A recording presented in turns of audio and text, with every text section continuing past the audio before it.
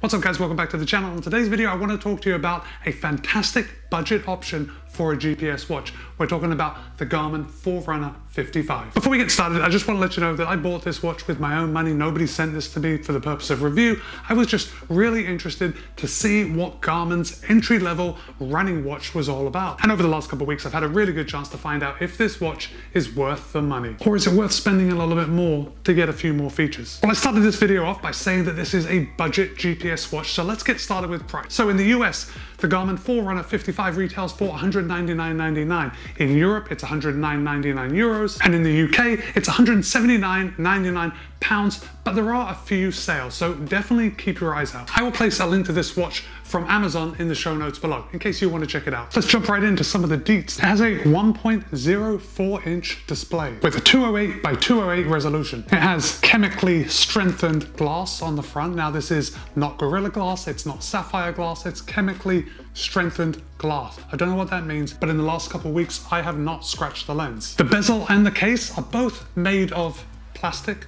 I'm sure there is some fancy way of actually calling this what it is, like a strengthened, reinforced polymer, but it really just looks and feels like plastic. And that's not to take away from the watch. I think the watch really does look sharp, but in this price point, we can't expect stainless steel or a titanium bezel or case. Now, one of the things that I both like and dislike about the plastic bezel and the plastic case is that it's firmly entrenched as a sports watch. You can't pull double duty and wear this going out as something that looks smart. The Forerunner 55 does have a 20mm removable band. 20mm is an industry standard, and you can buy other bands from Garmin, or you could go on Amazon and buy as many bands as you could possibly think of in every different material and color. It is 42 by 42 by 11.6. Now 42 is a pretty small watch, and you can see right here that this is how it looks on my 170mm wrist. Because I'm used to wearing slightly bigger watches, I actually think this looks just a little too small for my wrist. But of course, keep in mind that I am 6'7", I weigh 190 pounds, so I usually need just a little bigger watch to kind of balance me out, to look normal. The 455 weighs in at a staggeringly light 37 grams. When this thing is on my wrist, I don't feel it. I don't know it's there. It connects to everything you have via Bluetooth or ANT+, so you can connect it to all your external sensors, be that an external heart rate monitor or a power meter, a foot pod, you name it, you can connect it to the Forerunner 55. It connects to GPS, Galileo, and GLONASS. It is water resistant to 50 meters, which is pretty good because there are lots of swim workouts you can do with this watch. Most importantly, this is what people are going to be looking at when they are looking at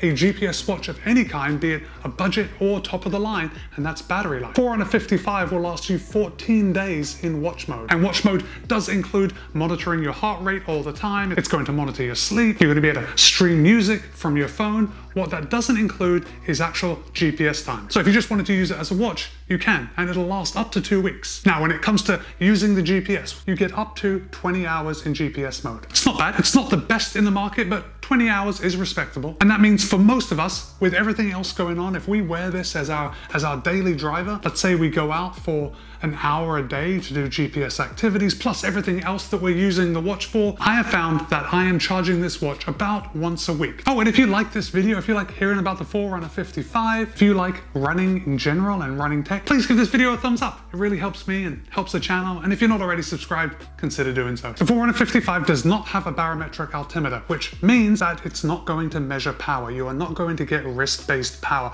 But if you do have a foot pod, like the Stride pod that I use, you can pair that to that and you can get your power data that way. The Forerunner 55 does have an optical heart rate monitor. It is Garmin's Elevate V3. The heart rate monitor has been pretty fantastic. As far as wrist-based optical heart rate monitors go, this is one of the better ones that I've tested. In this experiment, I have compared it with my Polar Grit X Pro, and the Polar Grit X Pro is paired with the Polar H10 heart rate monitor. That is the gold standard. This is a recent run that I did. You can kind of see some heart rate drift coming across here. It's slowly creeping upwards. Let me just highlight this section right here because we've got some interesting data in this section. This is where I stopped and I talked to a runner, and you can see where the heart rate kind of dropped right there. And after that, I decided I was going to run some intervals. Now these are 2-minute intervals with 1-minute recovery in between. Look at this. This is actually pretty impressive. The Garmin Forerunner 55 is pretty much mirroring the Grit X Pro with the H10 heart rate monitor strap. It looks like the Polar Grit X Pro is just a second or two quicker at responding to my heart rate than the optical sensor. This is pretty epic. This graph right here is high praise for the Forerunner 55 as far as the Elevate V3 heart rate monitor. So I want you to take a look at this GPS tracking data on the map right now. Now we can see these are all pretty close together right around here. I mean, this looks pretty good. Right here is very heavy tree canopy, so I am very impressed with how these stay together. And just so you know, watching this, the Forerunner 55 is orange. So we can see it is right in line with the other two watches that I'm using. Then we come around here and it looks like this red one comes a little wide, but the blue and the orange, they stay right on the sidewalk, and that's where I was running that day. Let's just zoom in a little closer to that same area and we can see, whoa, that cluster is absolutely brilliant coming through the trees, which actually, that makes me feel pretty good about the Forerunner 55 because it means it's picking up the GPS satellites even though there is a lot of canopy cover. And as we come around here, we can see that the blue and the orange, remember the orange is the Forerunner 55, that is staying right on the sidewalk, right where we want to see it. It looks like the red, I don't know what happened there. I'm like running down the middle of the road, which I definitely wasn't in this situation. Now this brings up a very good point about the Forerunner 55 because it has a lot of activities that you could use on this watch.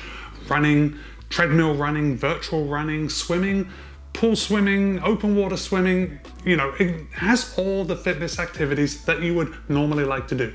What it doesn't have is trail running.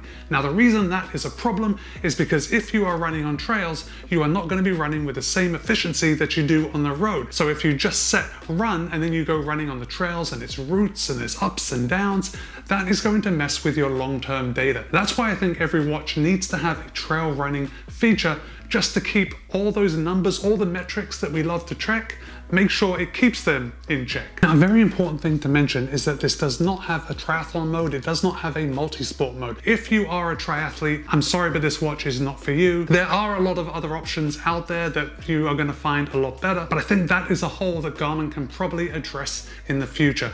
Possibly with just a firmware update. I know they do offer triathlon profiles on their more expensive watches, but Garmin, if you're watching, there are other watches in the same price point that do offer a triathlon activity mode. Okay, before we get too far away from that GPS tracking data, I do just want to put some data up on your screen right now of the 3 watches that I was using to compare against the Forerunner 55. We have the Forerunner 55 clocked on this run 13.24 miles. The Coros Pace 2 clocked in at 13.34 miles, and the Polar Grit X Pro logged 13.36 miles. So obviously, the Polar Grit X Pro and the Coros Pace 2, they are the closest. Now the Garmin Forerunner 55, that's a little off. I think that's acceptable, right? It's not too far different. But let's just look at another run right now. The Garmin Forerunner 55 clocked in at 11.02 miles. The Pace 2 clocked in at 11.02 miles also, and the Polar Grit X Pro logged 11.09 miles. In this instance, the Forerunner 55 is exactly the same as the Coros Pace 2, and just a couple of hundredths less than the Grit X Pro. The Forerunner 55 does have a 5-button configuration. We have 3 buttons on the left, we have 2 on the right. Now the Garmin Forerunner 55 does connect to your phone, so you can control music on your phone through your watch. Now it doesn't hold music on the actual watch, so you still have to bring your phone with you in order to access these features. But if you press and hold the lower left-hand button, it accesses the music on your phone, then you can skip tracks, you can play, you can pause and do all of that. One of the newest features that I really like on Garmin is the widget snapshots. And when you press the lower button, you can access these widget snapshots, and then you can just scroll through to see a whole host of information. Now, if there was something you wanted to dig deeper into, you can just press the top right button and you can get into it. Let's just dig a little deeper into my VO2 Max so we can actually open this up and show you guys what we are looking at. So if we press this top right hand button, which is the enter button, it's the start stop button, we're going to see that this watch is measuring my VO2 Max currently at 56. If we scroll down, this is your race predictor. This is where it's taking all the data and it's giving you an estimate of what you could achieve with different distances. Some of you may be looking at these numbers and thinking, Matt, listen, I know you can run a little faster than this. Why isn't the watch accurately predicting? I have only had this watch for a couple of weeks. It takes time to learn about all the different speeds that you can run at different heart rates. So in the last couple of weeks, I have mostly been running very easy. Another feature I really like, and I think a lot of people like because it just tells you more information about you you the wearer, is the body battery. And when you sleep, that battery gets charged up. And when you're out running around, the battery decreases. And this watch tracks the body battery. So we're gonna go down to the widget menu. We are gonna scroll down until we see body battery. And here we go. We've got a plus of 42, minus 31, and that has been my range. And it should increase nicely until tomorrow morning when I get up and I start it all over again and I take this watch out for a run. Now, another feature that I really like, and I think this is pretty important, is the safety and tracking feature. So if we press and hold the upper left-hand button, it's gonna bring us into this menu. And right here, I've already got it highlighted. We're on the assistance. Now, this is a good point to remind you that this watch is connected to your phone. So this feature will not work unless it is connected to your phone. But let's say your phone is tucked away and you can't get to it and you need to send a message for help. You want someone to know where you are. Perhaps you want them to come and pick you up. If you select the assistance, you can either go through your contacts, which are in your Garmin Connect, or you can input a contact. If I send this, it says it's an emergency, please get help. Not an emergency, but please pick me up, or I need help. Follow to my location. And when you access that, it sends the person a text message and or an email, depending on how you've set it up in the app. And on your screen right now is the email that Harmony received when I triggered this warning. After you've triggered it, you can also cancel it. And once you cancel it, it sends another email or another text message just saying that you're okay and no further action is required. The Forerunner 55 does have track mode. Track mode is an absolutely fantastic feature for a watch of this price to have. And what it does, you know how when you run around a track, the ovals are just all over the place. That first lap, the watch learns the track. And you have already set this up ahead of time, telling the watch which lane you are going to be running in. And then each subsequent lap that you do, the watch knows that you are running the same lap as the first test lap, and it snaps it all together so you have a beautiful picture and an accurate track run. The Garmin Forerunner 55 does have Garmin Coach, which means it takes the guesswork out of training for a distance. You can train for 5, 10, half marathon. The workouts are already set up for you in the app, and then you just send them to the watch and the watch will remind you what days to do which workouts. Pace Pro lets you put in the distance of your race, and when you put the distance in and you put your finish time in, Pace Pro will tell you how to pace your runs, and it lets you change your strategy of your race. So if you want to run even splits all the way through, it can let you do that. If you want to run a slight negative split, it will let you do that. The feature is absolutely fantastic, and it really takes the guesswork out of pacing, which is what we want from a GPS fitness device. Of course, the Forerunner 55 is a full-on fitness device. It's going to track your steps, it's going to track your breathing, it's going to track your stress. Women, it can track your menstrual cycle, and it can track your pregnancy. Now, I wanted to show you guys how that works, but because I've got this set up as a male, it doesn't let me do that. So who is the Garmin Forerunner 55